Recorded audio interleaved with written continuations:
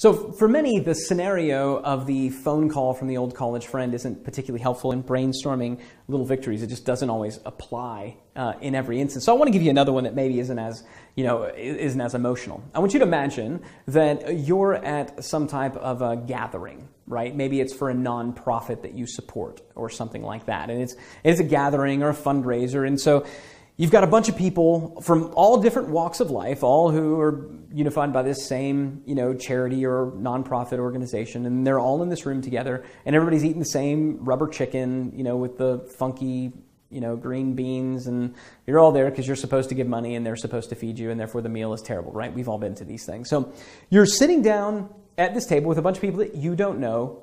Your one unifying thing being this nonprofit. So people are going to talk.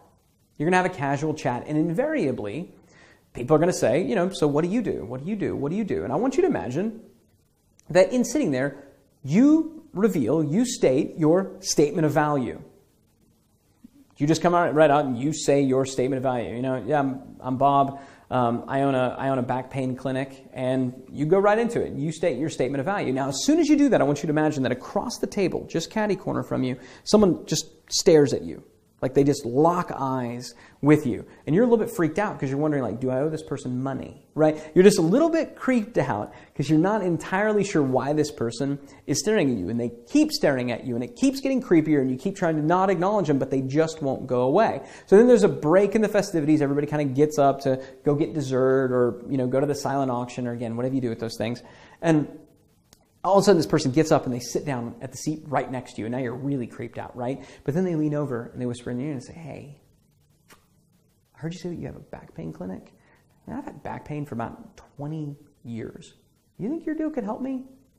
Again, in that scenario, and assuming you don't have back pain, you say what you say, your ideal customer comes and sits down right next to you.